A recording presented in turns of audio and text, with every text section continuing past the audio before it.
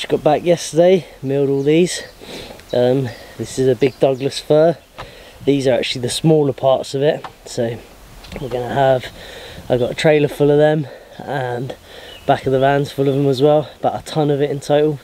Milled it all day yesterday, so most of these are going to become workbenches all the way around the workshop and in the man cave room. They got some lovely details to them. Made sure to keep the knots to the side like that. Really nice bits of wood. Paid 40 quid for this log. That's just wood by the weight, so obviously it took me all day to mill it, so very cheap, but you know, there's a lot of time and work goes into it. This piece here is going to become the windowsill for the bigger window in the man cave. I'm going to have to cut a bit off of it, which is a bit of a shame, but we'll use that for something else anyway. So yeah, unload the van, get all this wood out because there's a lot of weight in it, and then we'll set about making the next window.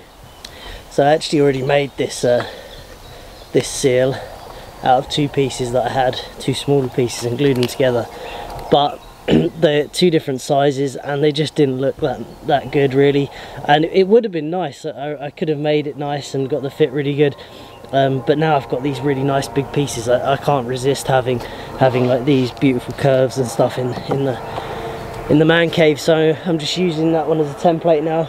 We'll use that wood still, but I'm just, let's say, just going to use that as a template. We'll draw across and across and make it exactly the same, but just with a nicer single piece of wood. It's better off.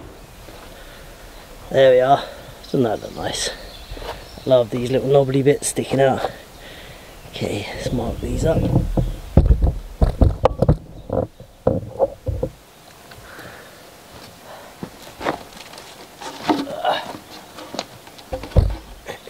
Here.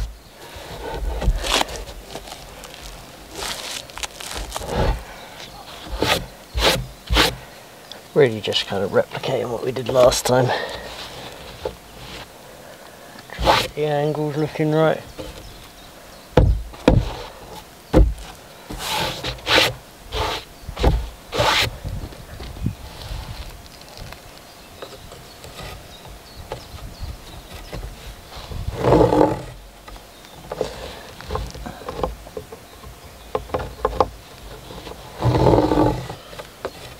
And route them out again. They sit in there. Someone said the last video, why haven't I put a drip edge in? Why are these sitting in there? Because water's going to get in there. I think you're all forgetting that this whole front of this building has a whole nother area in front of it that's covered over. Water will never touch these windows. Like, there's 3.5 meters of roof overhang. So yeah. Go back to the model video, the very first video I did about the workshop with the scale model. You'll see this is not the front of the building.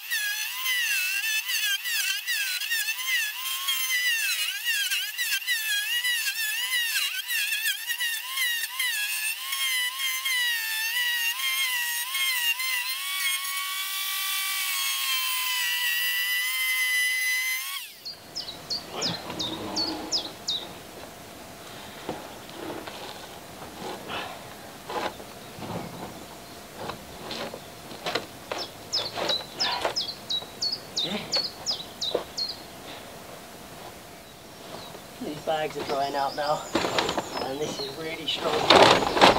Just sort of like pull on it, climb up it. Plenty strong enough now, and this isn't fixed into the windows at all. It's just dried out a bit. Yeah, that's what the problem I've been having is it was just too wet, but now it's lovely. It's great. Really needed this weather.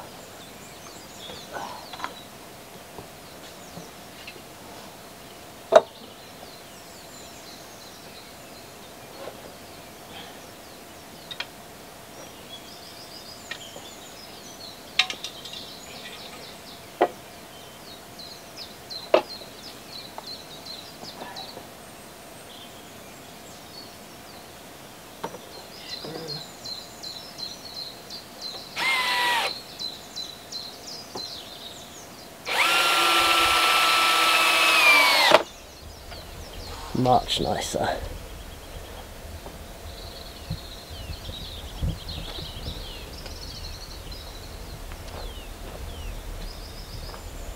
But remember, it's going to be roof outside there, so there isn't going to be a huge amount of light come through this window. Be quite a bit through that one, but not really through this one. Okay, next one we're going to do is that one there. This piece is going to be one half of it. This will be the join, so just laying out the join, half lap join, so that's going to be the underside. We'll cut a piece away from this, so we'll just use these dividers to draw a line across there.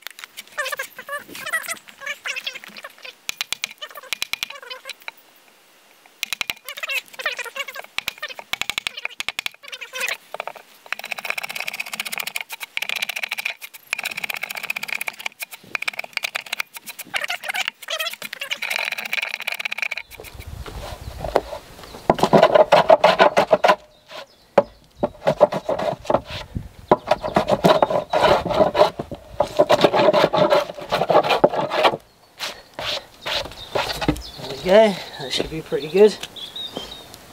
This isn't a perfect precision join.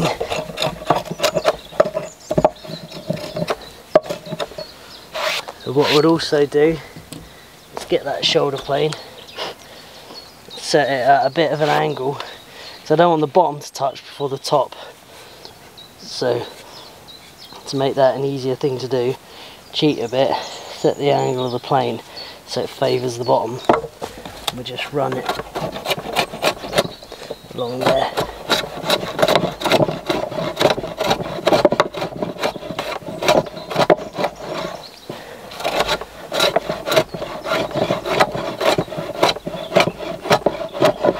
Because then we know we won't bottom out at the very bottom.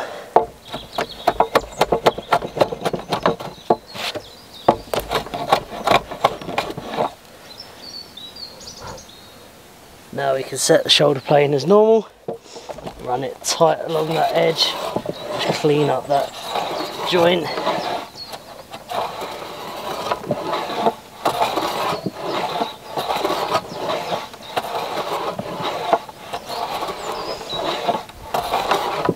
Take off any little high spots. That should sit pretty tight now.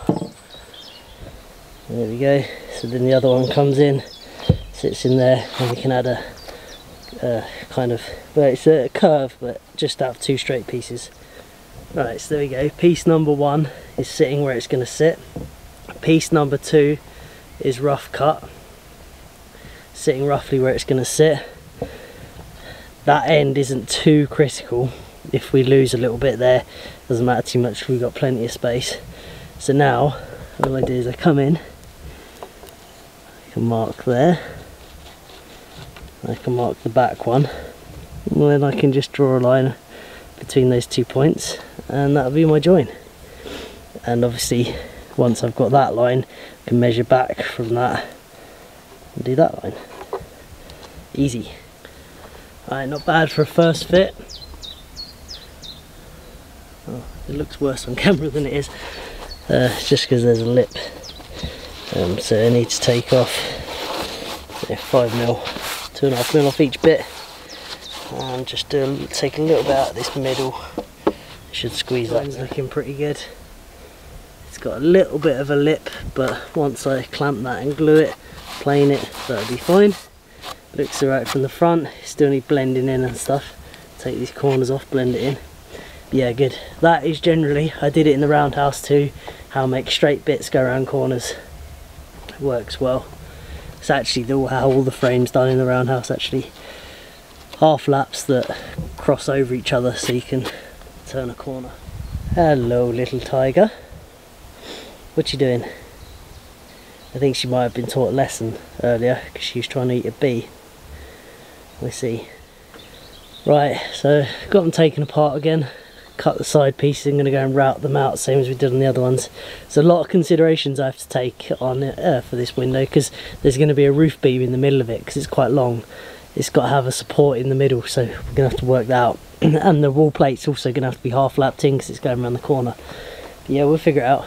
So let's go and screw side on the bit I just routed out. We'll put it back together, and then we'll figure out what we're going to put in the middle of it. Okay, so that one's laid in. So I'm going to have to build a lintel the same way, that will have a half lap in it, and then we're going to have like a nice round tree stump sort of thing that's curling out of the middle. That's going to be one of the main supports for it. That's the plan for it.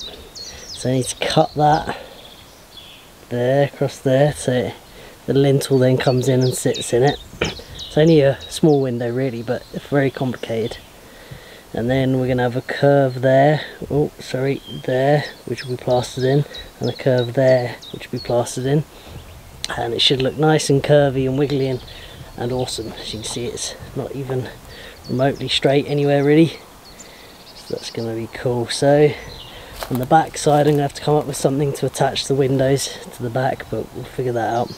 To trim some bits off with the chainsaw, do some carving. Yeah, I think that is the plan. I've just put a screw up through from under here into here to hold it all flat, and it's flat down on there. So now I'm putting this straight edge across, and now I'm going to mark this across here. I'm going to leave a little bit of extra so I can plane it down, but and then we'll get that bit cut off.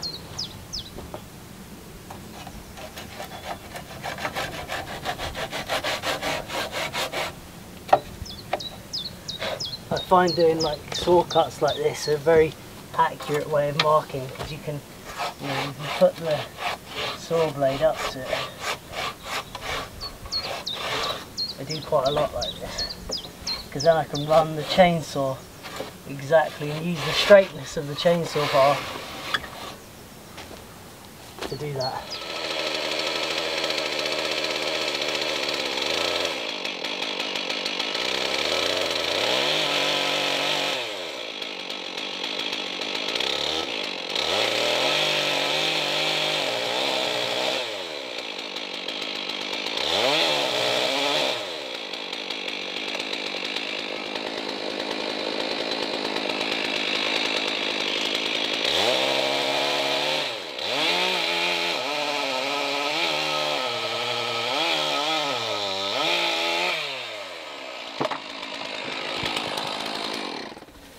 Debarking this here, it's actually got mushroom growing under it, under the bark. That is a mushroom, and it smells like mushroom too. I don't know what kind, but it's a fungus anyway.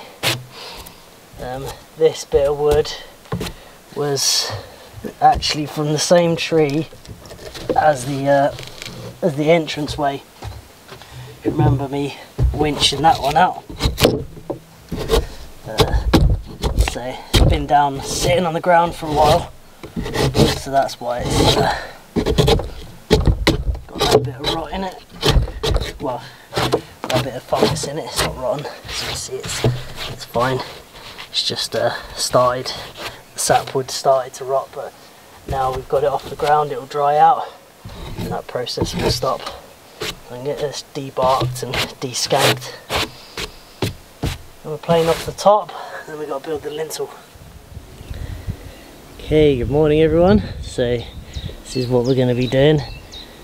Fit in this this big 4-inch piece. So essentially this window's got to support the roof. I can't remember if I already said that, but there's going to be a roof beam somewhere along here. I don't exactly know where, but it needs to be able to support a roof beam. So this overhang will sit against bags, incredibly strong, and one the other side, and then the centre obviously is transferring a lot of weight down into the bags via through that big 2¼ inch slab seal there, so that's going to be very strong. So yeah, I'm going to half lap those bits in and then we'll fix it all, make sure it all fits nice, and then we'll lift it in, probably take it apart and lift it in place. Yeah, just started doing this half lap on here. I was trying to do it with my little electric chainsaw, but the batteries are so knackered it just won't really cut. It's got no torque because it's the batteries just die. So generally just need to spend money on batteries at the minute. I need new batteries for my electrical setup, because I just use a couple of car batteries and it's not really sufficient for what I do. They do keep up when the hydro's on, but this time of year when the hydro slows down, it is very hard for me to maintain good levels of power, really. Even though I've got the sun out and there's plenty of solar coming in, I can't store enough of it. So at some point soon I need to just buy some new batteries, but I've been putting it off because I was hoping to have at least the bottom floor of the workshop in a position where I can move some stuff into it, because I've just got no space in the shed at the minute, and if I get new batteries it's going to take up what little space I do have and turn it into battery storage. So yeah, in a bit of a predicament.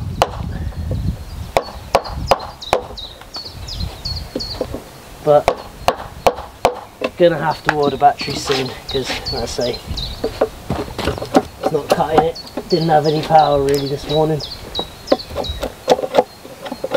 It's alright now the sun's out, but because it's been so dry, the hydro's only been on low.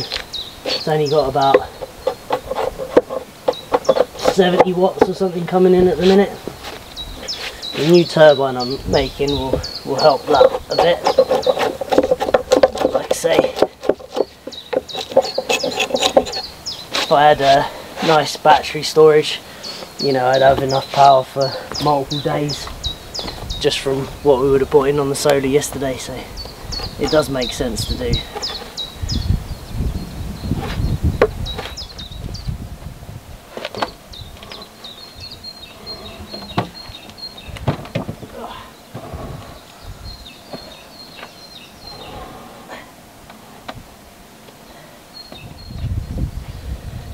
A nice join under there, look. Don't know how well you can see that, but fitting nice to it. Okay, so that piece is up, sitting level. So now we come in, mark the long side. So mark in there, and I've marked from the back already. And join those two lines together, cut that, and then that will sit in there, but it obviously sit high. And then we can mark back from that line, the 100mm, and then we'll take out that bit and they'll slot together. Right then, join's done. So now I've got to fix it from the top. So we're just going to put in some of these big long bolts, washer on them, fix that down into here.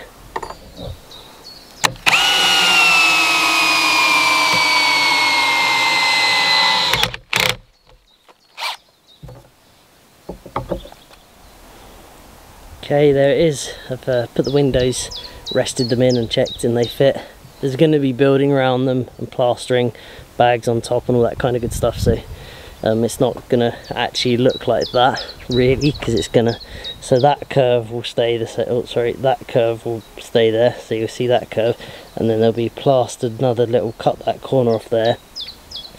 Might leave that side because that's got a bit of an arch to it, and then we'll come in and just cut that corner there. I think that should be looking nice. View from all around it. Joint turned out well. That'll probably be plastered in, but if not, we'll smooth it off a bit more than that. And from the back.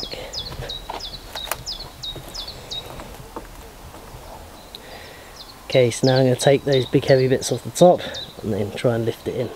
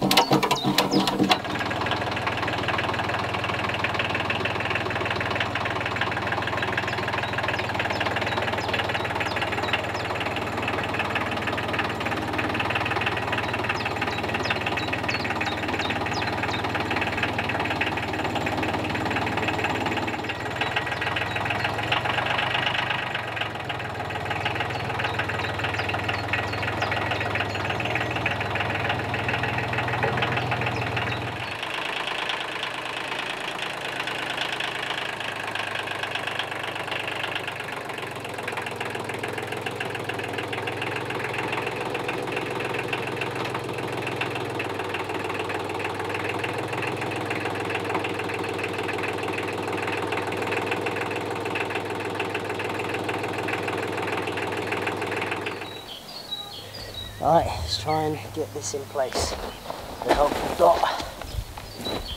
Now it should just about fit, but it's very tight.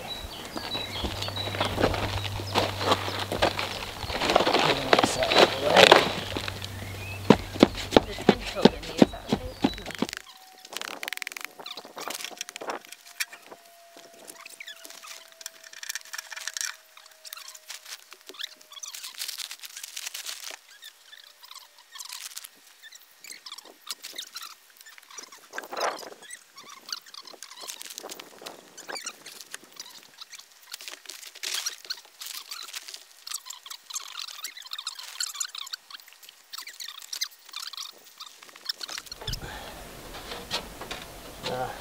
You have to mess around with these quite a lot.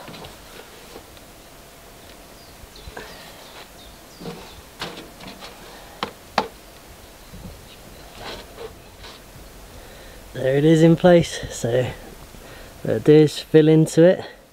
So put two small ones in there and try and get a whole one wedged in there, and there, nice and strong. Same over there, and then that's going to be really solid, and then I'm happy to put a roof beam on anywhere on that will be fine, because you know that's a 4-inch piece of larch that could hold a good proportion of the roof on its own. So I'm very pleased with how that's worked out. Obviously all that dirt behind it, that will be gone, and you'll be able to see out of that. You won't be able to see very far out of it because there's going to be a roof overhang and so on, but it will let some light in and it will make you feel like you're in a cave. So I've just been building in around the wall here. One of my bags isn't quite level, but I'm just going to fill that in with cob probably. But yeah, I got it in, but it was trying to lift up the sill because I wasn't really pushing on that, because obviously that's going to be load bearing. So I've overstuffed it, and now I've got the full weight of the tractor pushing down on that, and I'm going to leave that on there for an hour or so, just helping that settle, pushing all that weight down, keeping it all compacted. And then I know that the weight isn't going down through the side of the window, it's going on the end in down through the bags, which is what we want. And I'll do the same this end when it comes to it. Yeah, good. I know now that I can put a roof log anywhere along there. I'll be happy with it. I think I'm going to leave that video here because it's been quite long already. So yeah, we're going to leave that there, and next video will be just doing earth bags and going all the way around, doing wall plates, tying all this in, and then it's going to be roof. Exciting times.